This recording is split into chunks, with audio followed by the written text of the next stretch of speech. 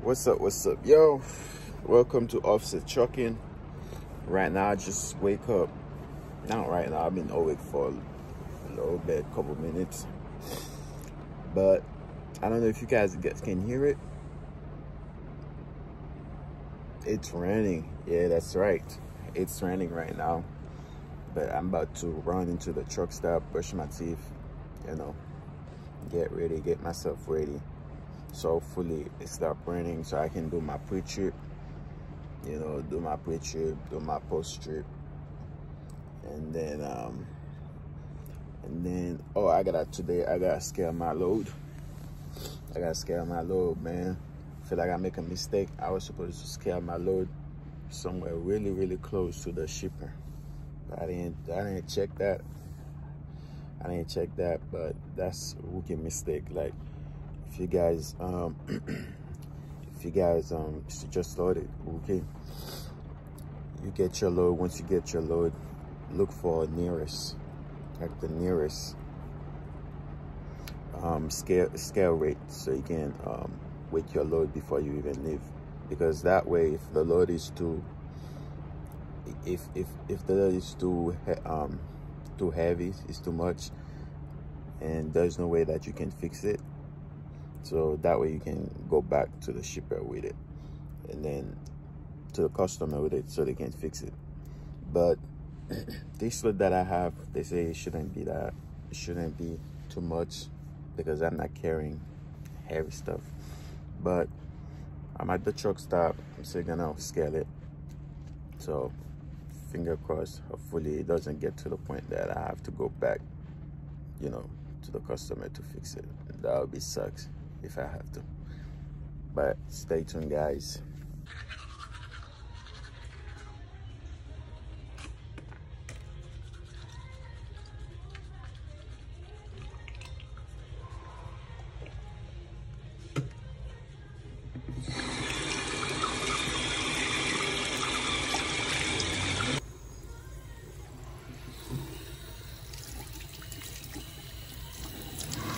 Hey man, What's up? look at me, man.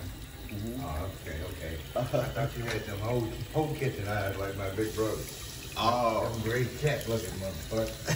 Oh, look at them motherfuckers get hypnotized. The cameras automatically come on. oh yeah, I look like him.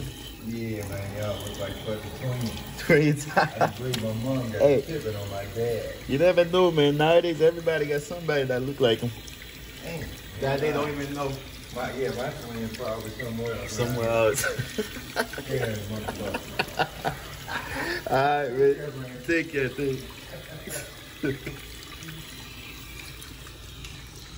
Yeah, man. Truck drivers that look like his brother. I got a twin, yo.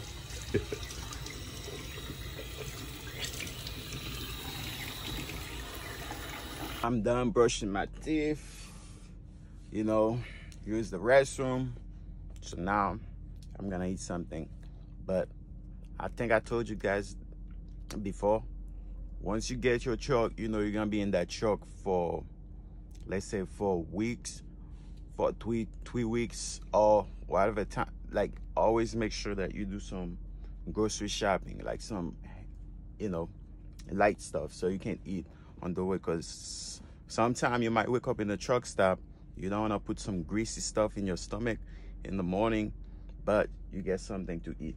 Like me right now, I'm about to eat this, okay? I'm about to eat this, and then once I'm done, I'm gonna do my pre-trip, then I'll be ready to move, to roll. Oh, I'm gonna scale too. So now I'm about to get out, and I feel like that's a really tight spot, you know, because remember, I got a 53-foot trailer behind me, and this is the space that I got, okay? So either I go straight and try to turn this way and go that way, or go on the other side. And they're not supposed to park there under that, I don't know if it's gas station. Yeah, it's a natural gas for vehicle, whatever. They're not supposed to park there. If they didn't park there, I would just go straight and turn around a little bit and then go in the middle of this, right? But them chokers, they freaking stop there now. It's kind of headed for me to get out. Now this guy, if this guy would get out, he started his truck, I thought he was gonna get out. But if he would get out, it would be more easier for me to just pull up and then get the F out of here, you know? But it started his truck for a while now and it's not moving. And his curtain still up. So I don't think it's gonna move. Probably gonna stay there for a little bit. But we'll see how it goes, guys. Alright guys, I just stopped right here, man.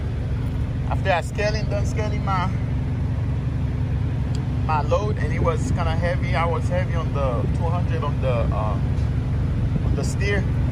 So now guess what I find out, man, on the trailer. That's crazy. But I had to slap my tandem, stuff like that, you know. That way I could be okay. And I had my guy helping me out. So now I'm gonna rescale it, and then I'm gonna have to call Schneider to let him know I got a nail in my thing, man. It's ridiculous, man. It's crazy. It's crazy. This is what I'm dealing with right now. And I'm at a truck stop right now, parking. It's crazy, man. Right now I'm still at the scale. That's my third time, man. That's my third time trying to re-rate it. That's my second time re-rate it, man. Because I make a mistake. I shouldn't come. I drove like 2-3 hours with the load without even check it, man. Without even wait it. So I don't make that mistake, man. Don't make that mistake. Now, see if I can be legal. Now I'm in California way. You see? I'm at the truck, the scale. So now we're gonna wait it again. Hopefully I'm legal and ready to go, man. It's been a headache. I'm at a tire shop. Okay? I'm at a tire shop. The day was messed up. I had good hope that, hey, I'm just gonna do my pre-trip, pick up my load. I already got my load. What I have to do is just go, okay? But as you guys can see, I show you I was scaling my load. I scaled it like 3-4 times. I scaled it 4 times. I put it all the way California way. For people that doesn't know California way, it's like 40 on that 40 mark. Put the trailer, your steel, your drive axle on that 40 mark California way. And I'm still overweight. Like I'm like 12,140 even with that California way. So now I had to call Schneider, taking the longest time. Today is Sunday. They took a longest time to pick up, and then when they finally pick up, they tell me to go back to the shipper, which is like, I drove like 2 hours, so it's 2 hours away. Go back to the shipper, the customer, so they can make me legal. Okay, so mistake number 1, guys, always weight your load. If you cannot the shipper, do that. Or if you cannot, do it at the nearest weight station, not weight station, nearest scale that you can find. Because if you overweight like I am right now, you will be back. If you can't make yourself legal, you can fix it, you will ask to go back to the customer to fix it. Okay, so now I've been waiting for like 2 hours, 2 3 hours in that waiting. Now the guy finally come, and the nail, I show you guys the nail that stick out on the sidewall of the tire. The guy told me, oh, it might not be leaking. All we have to do is we might just stick it out, it might not be leaking. I'm like, okay, let's see how that's gonna work. Okay, but man, I'm more frustrated, and it's not a good thing to be frustrated when you're driving. Okay, so I'm trying not to. So that's why, like I told you guys, with the always when you're a rookie, when you're looking for a job, always make sure the company have like a guarantee pay for a certain amount of time. So he said that, the guy just talked to me, and he took the nail out on the side of the tire, and he said that it's not leaking, so I'm good to go. Okay, but like I said, guys, always do those things. Like later on, there's certain stuff I'm gonna see, I might not care, but I might not really pay attention about them. But right now, even my DBL, she told me that I'm doing a good job by checking those things.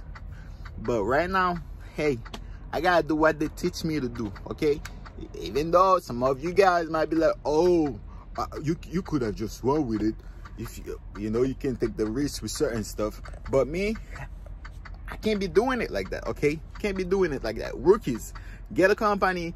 When you first started, get a company that's going to pay you, give you a guarantee pay during your first 2 months at least, before, you know, so that way when you losing time like this, that way you don't get hurt, you still get a little thing coming. But man, it's really frustrated. The whole thing is frustrated, man. Yeah, so now I'm going back to the shipper and then get it unscanned, and we see how it goes, man. We see how it goes. This load I had right now, I was supposed to deliver it today, but hey, it's nothing I can do about it. It's a trailer problem, so they're gonna talk to the wherever I'm going, the customer or whatever, to let them know what's going on. And then yeah, man, hey, this is my 5th day, man. It's been so frustrated, man. Hey, but hey, welcome to the trucking part, right? Well, you're better off than the driver I did last night. Jesus. What happened to the other driver? 5 tires. Flat tires? Yeah, 5 tires. Oh, 5 tires bad? Yeah, it was another Schneider down at the Flying J in Vandalia. God dang. He had all 4 down his left side were brake drugged to the steel. Shish. And the front outside on the right side was drugged to the steel. Oh my God. He found it when he picked the trailer up and still drove on it. He still drove on it. He picked it up at ConAgra Foods up in Troy and drove to the Flying J in Vandalia. Because you know why? He's probably not a rookie. Because if he was a rookie, you would pay attention to that. He would call. But you know, he did call. He called in and he said they needed 3 tires. He told me they needed the left front inner and outer and the right front outer. And he said their brakes skidded. You can see the belts hanging out there. I'm like, well, man, usually if you get one skidded, the one next to it's going to skid. Are you sure it's not 4? Right. And he goes, well, my wife and I are a driving team. I was in the sleeper when she picked up the trailer. She said that when she inspected it, that's what she found. I'm like, well, can you get out and look and make sure if it's 4 or not? He goes, I can't do that. I'm rolling. What do you mean you're rolling? On a loaded trailer with 3 brake skidded tires? And he goes, well, man, I didn't think there was anywhere for you to work on it at ConAgra, so we're headed to the Flying J in Vandalia. Yeah, unless you blow a tire or 2 or the DOT sees you. Yeah, that's what I'm saying. If he probably already, like, he's not new and he's trying to make money. He's not new, no. Yeah, he's an older guy. Yeah, that's what them guys with experience does. They don't really care about certain stuff. They just go. Sign right. Yeah. I'm like, so you're gonna drive from Troy, Ohio to Vandalia, Ohio with a bad on trip. 3 tires, turned out to be 5 that are showing steel. Yeah, gotta get that money, that mileage, right? Jesus Christ. That's Yeah, they called in for 3, so I brought 4 just in case. Get out there and I found 5. I had to come back and get another tire. And then coming back, I got stuck in traffic for like 3 hours. There was right about, I think it was like the 56, had the highway completely shut down. I guess there was an accident involving a couple cars and a semi, and then some guy trying to get around the accident cut across traffic, and you know, right there's the on-ramp. I think that's Stanley Avenue or whatever it is. Right. He cut across the highway and tried to go down the on-ramp and head on to tow truck. Wow. Yeah. Wow. So that shut it down even fucking worse. I'm like, are you serious? Man, well, right. And then the exit ramp was over this way, back behind me. Yeah. And there were more cops down there. And there was a truck driver parked next to me. I rolled down my window and I asked him, I'm like, man, what's going on? He said, oh, they're saying over the CB, a car hit a deer and went into another car and got hit by a semi or something like that. And I'm like, well, what the hell's going on down here? He's like, oh, some guy didn't want to get caught in the backup, tried to flip a Yui and go down the on-ramp. There was a tow truck coming up to get one of the cars. And he hit the didn't see him coming around the corner and pow. God damn, now you get into more trouble just because you didn't want to wait. And now that on-ramp's blocked, so now, you know, emergency crews can't get down there till they get shit to clear the on-ramp, which makes everything take fucking long. Right. Yeah. Yeah. It was, I think I left Vandalia at, which is only like 30 minutes. I left Vandalia at 1:30. I got back here at 4:15. That was hell of a time, man. Oh, nothing was moving the whole time. Nothing. Wow. Oh, yeah. All right, man. Appreciate you, man. Yes, sir. You be safe. All right, man. Thank you.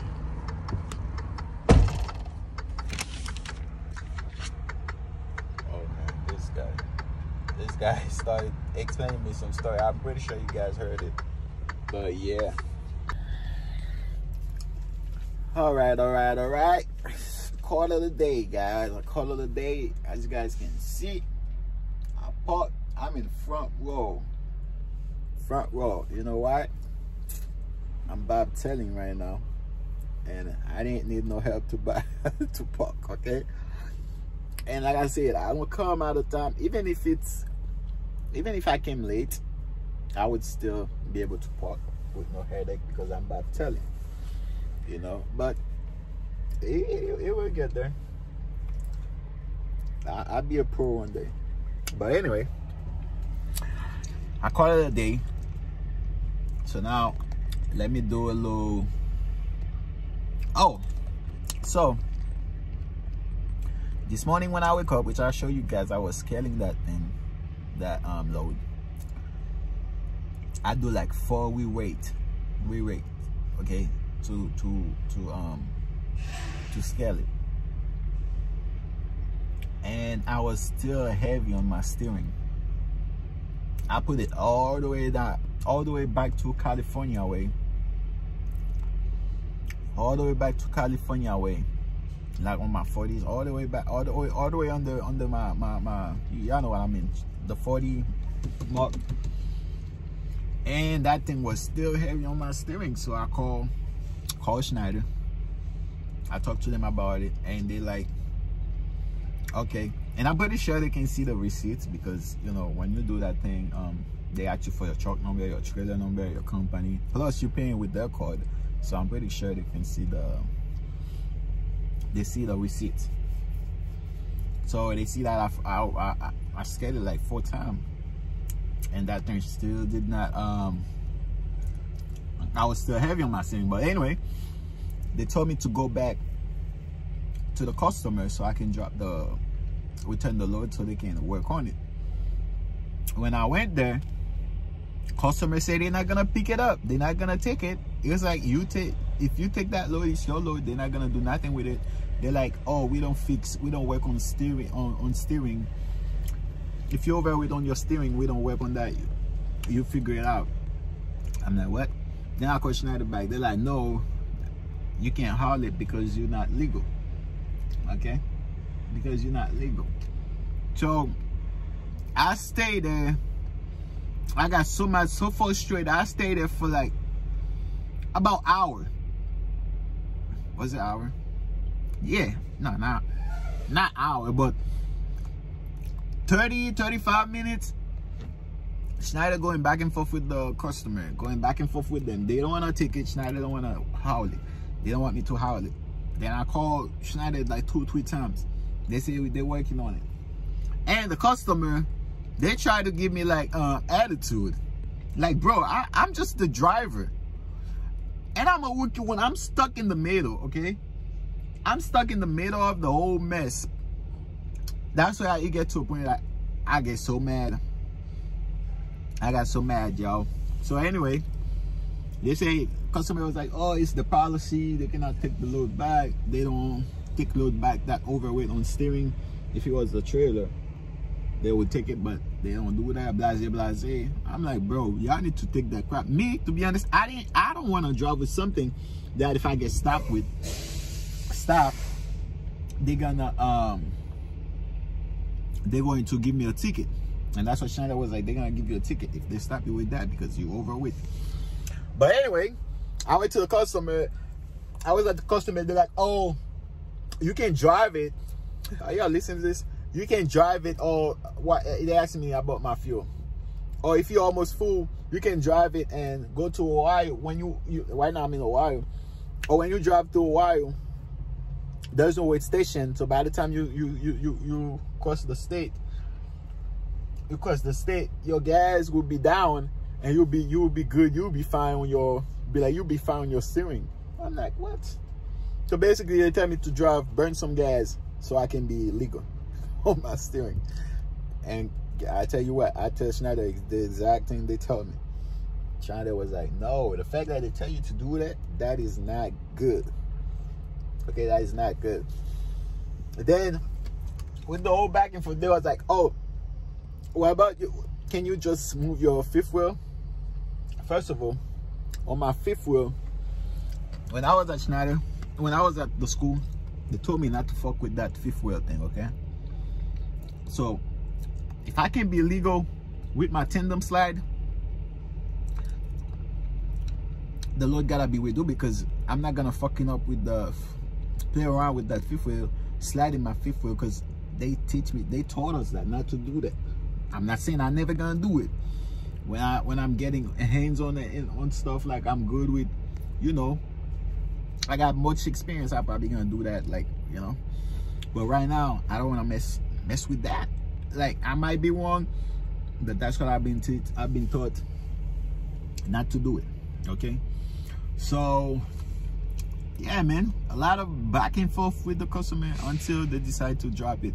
And when they decide to drop it, that's when them motherfuckers at the customers, I was at their office, they like giving me attitude and shit like that. Like, it took me like took the good part in me, you know, not to but anyway, then when I dropped the trailer, I took the longest time, I mean like 30 minutes to park it. But hey, I still parked the trailer, it's still in there, okay? 30 some minutes to park it. Then I stay around for a long time. Then Schneider take my loads out, my assignments out. So now I'm waiting on them to send me a load, an assignment, and they did not. They told me to go to a truck stop, and whenever they figure it out, they're gonna send me something and I'm gonna receive it. So yeah, man, so that's why I come here and park. There was like a nearest Pilot. I parked there, and then I'm gonna take a shower, talk to the fam, and then I'll be waiting for the next load, man. Tonight I'm gonna try to sleep early. Man. Oh, quick story, y'all. Quick story. That's not even funny, yo. While I was waiting at the customer, right? You know, the truck gotta stop. The truck gotta stop behind, like, it's like a line, okay? So there was one Swift guy, man, like, I'm for real, that guy literally forgot to put the truck on brake. I don't know what happened. He get out the truck, that shit start going forward by itself. People was like, hey, what's going on? You see the guy running, trying to get inside of the truck to stop the truck. I feel like maybe he did not put it on, yeah, he didn't put it on brake or neutral, I don't know, but he did something wrong. That shit was going, like, if there was somebody in front of the truck that wasn't paying attention, the truck would probably hit that person and probably be dead, because that thing was moving like with low speed, you know. Yeah, man, that was a crazy situation, man. Crazy situation. I wish I could record it and show you guys, but that was a crazy situation, man. But yeah, man, that was my day. So basically I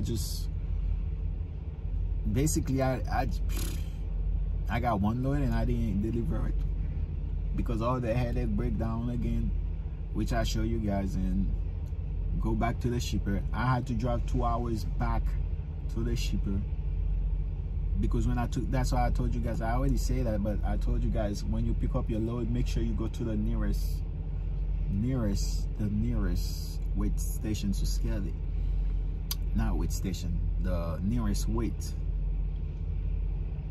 to scale it, because the newest scale to weight it, because if it's too heavy, man, you have to go back to the customer. Yeah, man, you're gonna drive back again.